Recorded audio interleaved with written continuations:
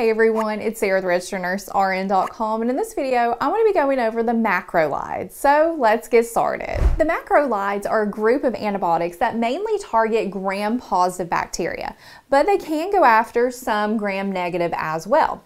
So with gram-positive, what they like to go after are like streptococcal infections, Carnibacterium diphtheriae, which is a main cause of diphtheria, and staphylococcal infections. Now, one group that the macrolides aren't effective against that are also gram-positive are the enterococcal infections. So, whenever we're talking about gram-negative, they like to target salmonella, chlamydia, and gonorrhea, which are big sexually transmitted infections, and some stomach infections that are caused by Helicobacter pylori, and Haemophilus influenzae, which is something that affects younger children and can lead to epiglottitis. Now, because the macrolides target these certain things, they're really good at treating certain cases of ear infections, especially ones that affect the middle ear. Also, sexually transmitted infections, as you've seen with chlamydia and gonorrhea, and infections that invade the respiratory system, such as the upper part of the tract and the lower part of the tract. So your throat, your sinuses, and anything that could lead to pneumonia. Plus, it can help target GI infections and urinary tract infections. So now let's talk about the medications that are part of the macrolide family. And to help us do that, we're going to remember the word FACE. So F is for Fidaxomicin, and this is actually new to the group, and it's used in cases of C. diff. And C. diff is like the super infection that invades the gut that causes profuse diarrhea. And unfortunately, C. diff is from prolonged usage of certain antibiotics. Then we have Azithromycin, Clarithromycin, and Erythromycin. And notice that these last three, which have been in the group for a really long time, end in thromycin. So we have the rho here, and we're dealing with macrolides. So hopefully that can help you remember that for whenever you're looking at your patient's med and saying, oh, this is a macrolide. Now, how can you expect to administer these to a patient? Well, they're absorbed fairly well in the gut, so we can give them orally, or we can give them in severe cases parenteral, mainly the IV route. Now let's talk about how macrolides work. So these medications generally have a bacteriostatic effect on the bacteria, meaning that they stop the growth and reproduction of the bacteria.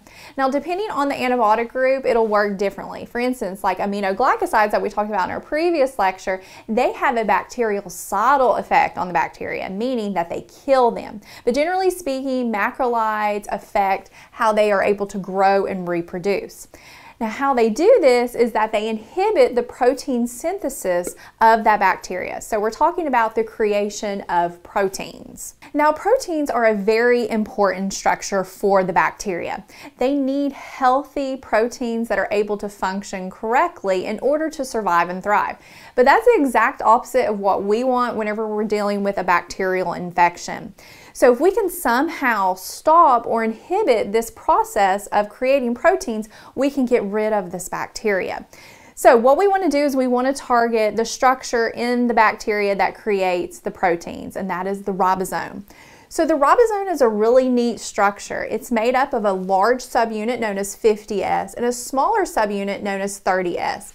And these two subunits come together to stack amino acids, and it creates this beautiful polypeptide chain, hence our protein. Now, the macrolides can help affect this process. And what it does is it'll target the big part of the ribosome, 50S. So remember that.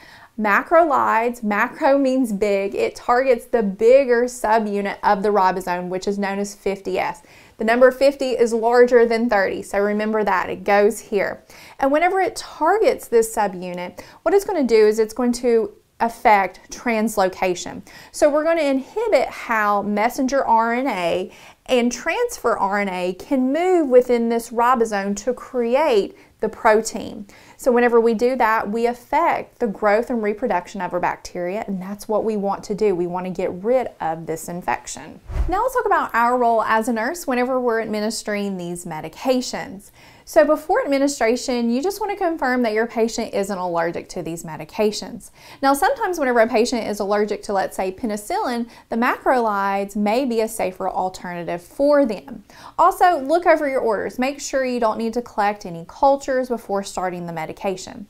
Now, during administration, you want to make sure that you are monitoring for the effectiveness of this medication. Is it actually working to treat the infection? So what are some things that tells you this medication isn't working, your patient's getting worse, and they may need something else? Well, you want to make sure that your patient doesn't have abnormal body temperature, where it's like way too high or way too low. Their blood pressure is hypotensive, they're tachycardic, they're having difficulty breathing, they're having mental status changes, and their white blood cell count is severely elevated. Remember, a normal count is about 5 to 10,000, so anything greater than that is a warning sign. Now, another thing you're going to be doing as a nurse is you're going to be monitoring for adverse effects that could happen with this group of drugs. Plus, you want to be able to educate your patient about it so they can let you know, hey, this is happening. So to help us remember those adverse effects, we're going to remember the word clog. C is for cardiac issues, specifically a prolonged QT interval, which could lead to a deadly rhythm known as torsades de plant. And there is an increased risk of this happening if your patient's also taking other medications on top of taking this antibiotic, like some antiarrhythmics like amiodarone or quinidine, or if they're on quinolones, that can do that, or like Haldol, which is an antipsychotic. L is for liver problems like cholestatic jaundice, which tends to happen with erythromycin, which is the oldest one of this group of medications. So you'd want to monitor those liver enzymes, look at the ALT, the AST, the bilirubin level, and then just look at the patient. Are they experiencing jaundice? Are they having abdominal pain? They're really fatigued. They have dark colored urine and light colored stool. The dark colored urine is where the bilirubin is spilling over into the kidneys, and instead it should be in the stool, so it's taking the color away from the stool. So the stool looks light in color instead of the nice dark brown color. O is for ototoxicity. So this is a toxicity that's affecting the ears, specifically those hearing structures of the ears. And it tends to be reversible. So you want to tell your patient to immediately report any ringing in the ears, hearing loss, they're feeling dizzy, or just feels full in their ears. Now, this tends to happen in patients who are taking high doses of these medications